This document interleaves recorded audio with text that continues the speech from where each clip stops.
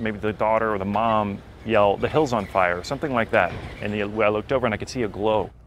Witnesses are recounting a scary sight tonight as families gathered to watch a fireworks show in Poway.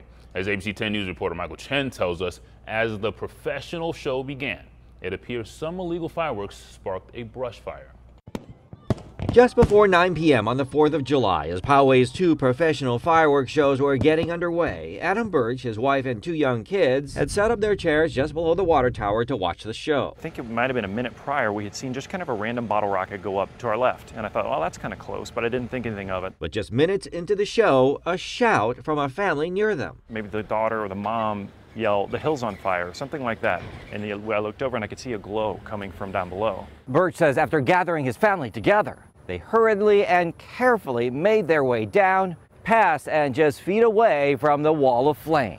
We're feeling nice and toasty as we're going by. Luckily, it was early in the stages, but it was definitely scary. Near the fire, he noticed a group of 4 to 6 people in their 20s or possibly younger, Scrambling around the fire, saying, "I don't want to go to jail." Birch later took this photo. Because deputies have not identified them as suspects in a crime, we have blurred their faces and the license plates. Deputies, then fire crews, arrived quickly, stopping the fire at about an acre. Started a little bit farther down the hill.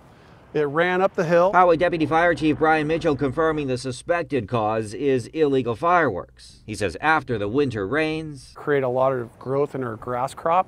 Now that grass crop now is starting to cure. the brush on this hill was dry and ready to burn. Despite a forecast for elevated fire danger, Mitchell says they lucked out because the winds were not strong. You know, we had a strong Santa Ana wind. Could have threatened a lot of homes and a lot of businesses. Yeah, I'm angry with them. I understand people make mistakes, but this is like potentially a major one. People can die. Michael Chen, ABC 10 News.